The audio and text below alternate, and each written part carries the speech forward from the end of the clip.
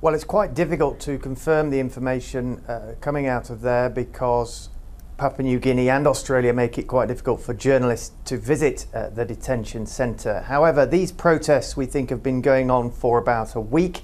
There were reports from refugee groups last week saying that several hundred detainees were using a hunger strike to protest against their conditions. We had reports of a number of detainees stitching their lips together, even one swallowing razor blades.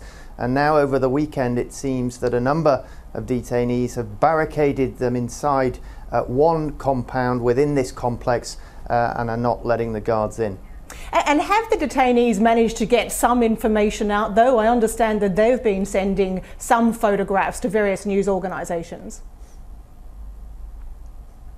They've been sending photographs. There is some video footage that has come out. There is a letter that's been written today and sent out to a number of journalists. In that, it says some detainees would be willing to die and donate their organs to Australians just so they could taste a bit of freedom. And the situation at Manus Island is difficult for Australia. You've got more than 1,000 people being detained there, and they must feel like there is no prospect really of them being released. Australia has said that even if they are given refugee status, they will not be resettled in Australia. They will be resettled in Papua New Guinea. That's as part of a deal signed last year.